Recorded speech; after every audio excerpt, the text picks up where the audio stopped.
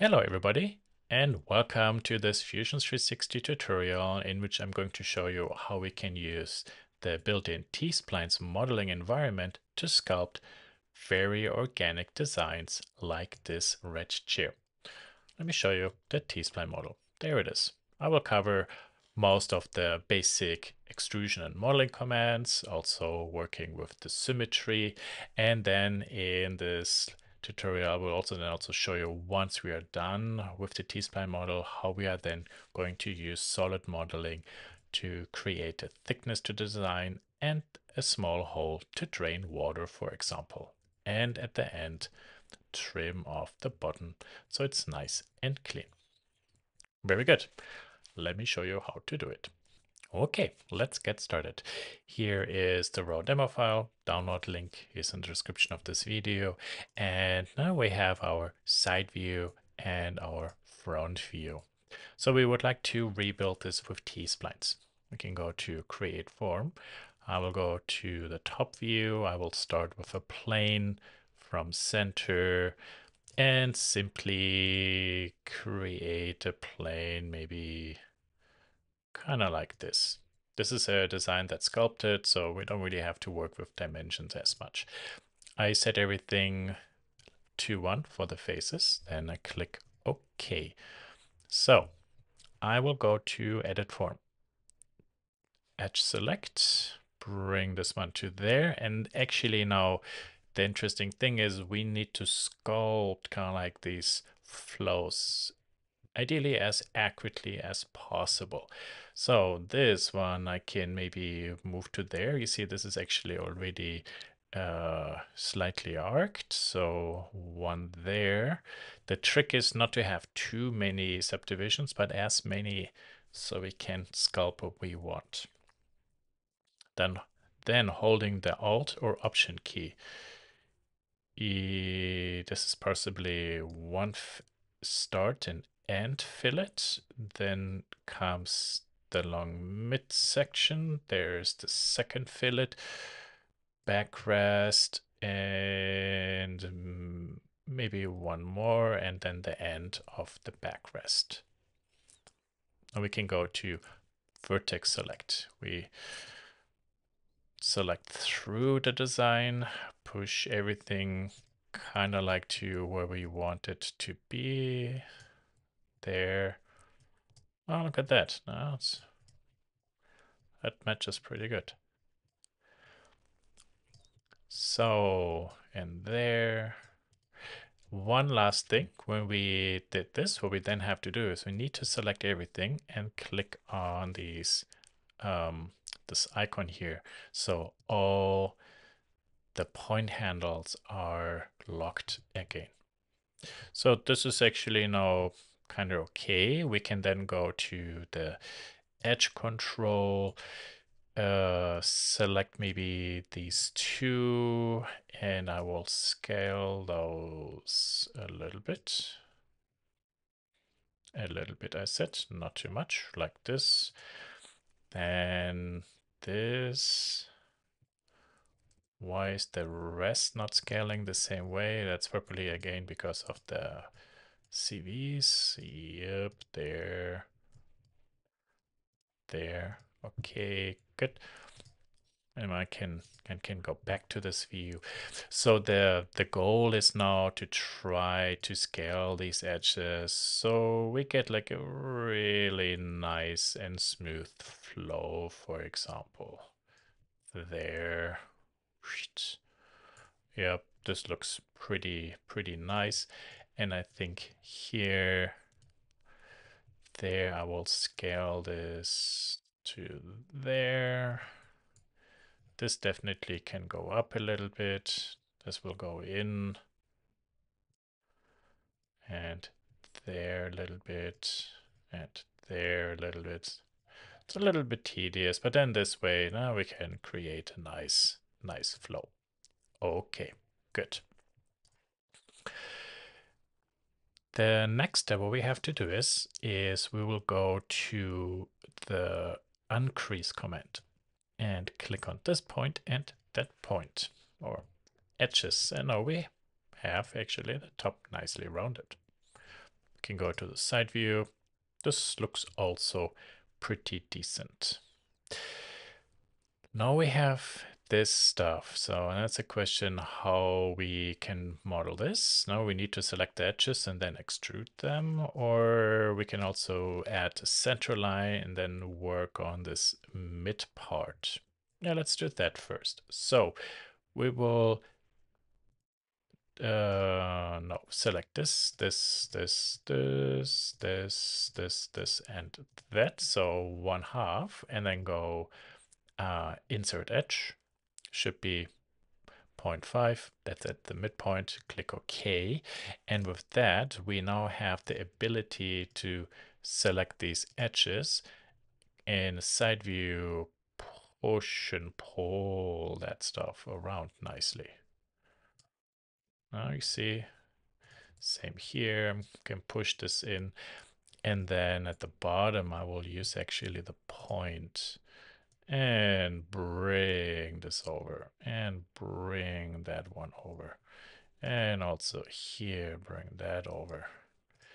This maybe we can move back to there. We can straighten the topology a little bit so it's not too crazy. That's the biggest part. This can go in a little bit. Yeah, let's say like this. Beautiful. Select everything. Yeah, with point select, and there are no irritating points popping up. So, no, this is actually a pretty nice shape. It is, however, not a very stable design. Now, if we would go ahead and give this a thickness, yes, you could sit on it, but the moment you sit down, probably the whole thing would come crashing down because it's too thin. I realized also here that point might need to be a little bit arced. Yeah, okay, good. Perfect. So how do we make this design actually more stable? And that is why we do have this side rim. So you see that looks kind of like equal, and then this gets thicker, and then to the bottom gets thinner. So it's not too complicated to do. But before we do that, we really want to make sure everything else is perfect.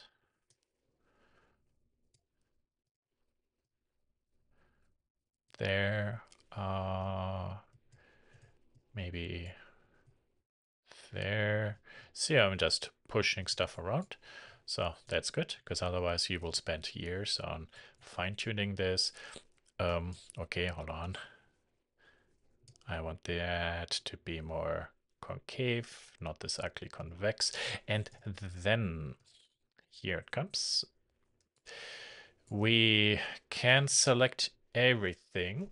And I'm going to crease this for a moment. Actually, hold on, sorry. Crease edge. Oh, I can't because that is at the end yet. So hold on. Sorry, my mistake.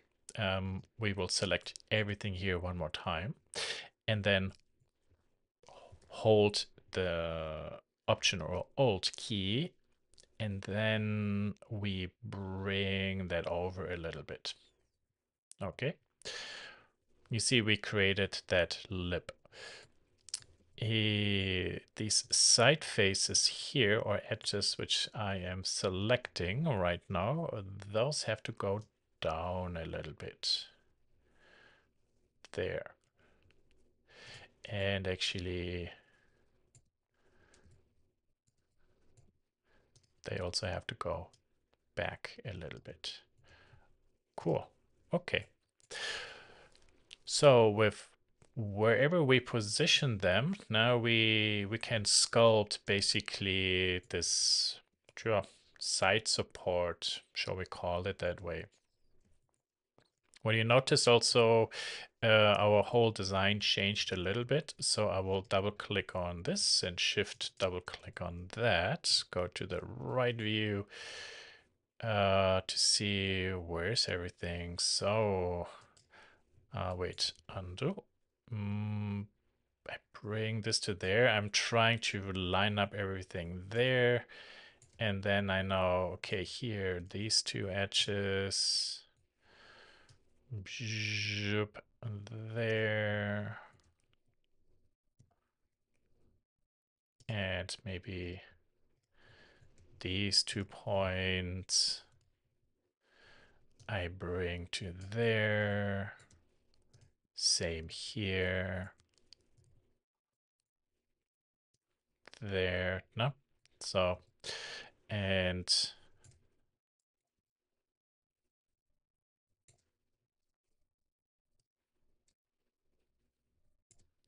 here we want that to be a little bit arced.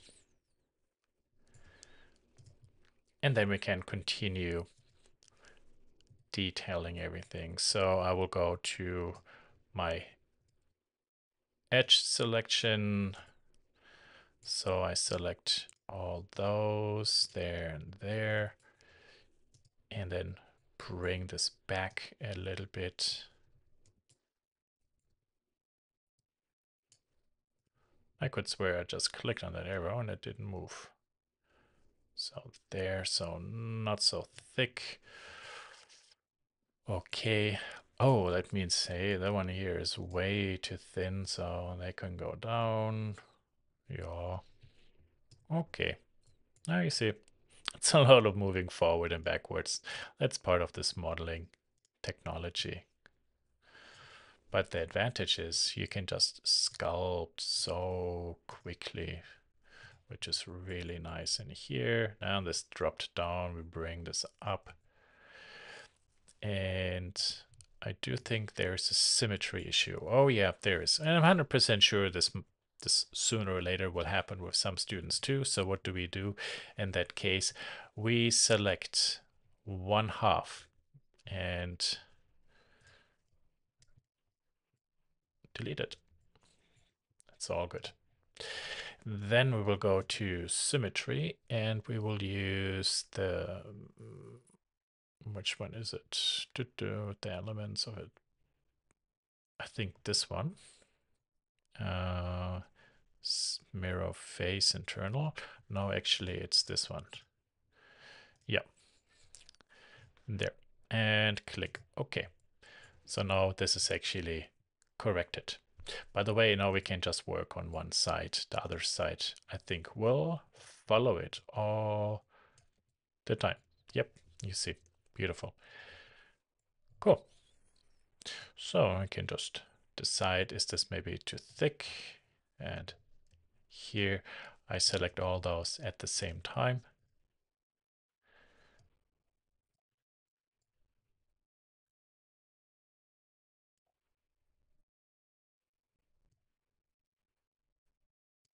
And there. And let's say that will be sufficient. So this is still just a shell, paper thin. It has no thickness. So that's why we can then go to the solid command and thicken, select this. Based on what direction we can, I'm going to the inside because I don't want the seat height to go higher, but I also have to pay attention to here, these really tight corners. So maybe I do better go to the outside. Let's say, what are we in? We are in centimeters, so 2 millimeters material thickness. Okay, or 3 millimeter. I mean, that's not too much. Click OK. This is the original surface. Right click, we can remove it. We then take a look at the sides. There's some cleanup that needs to be done. Here, this all looks good. So we can then go ahead and say split body, that body to be split by this ground plane. There we are. There is that thing. We are going to snip off, right click, remove. So it's like we put this one on a big sheet of sandpaper and sanded it flat. Yeah, this is better now. Beautiful. Yeah, let's say that thing is going to sit outside. There definitely will get a little bit of wetness, so we can go ahead and create a construction plane. I move this one up, let's say here, and then there I will create a sketch, a small circle, 2 centimeters. Then I will go, but yeah, how do we do this? Do we cut this through? Do we project this? No, I'll just cut it through. Clunk. There. Okay, that means this circle is too far to the back. See how I'm moving this circle? Can kind of like prototype where is the lowest part. That's actually here. I was way too far back, so maybe there. Let's go back to that sketch. I want to make sure this is really aligned to the center point. Yeah, this is better. This can work. And we can select this one. 0.5, round this a little bit. Oh, no, not 0.5. 0.05. Or 0.5, but then you have to type in millimeters.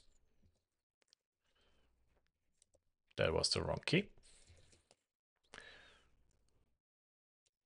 Or 1 millimeter, let's see. 1 millimeter works. There we are. Beautiful. Okay. I would like to go one last check. Right click, edit my T-spline. This is like very,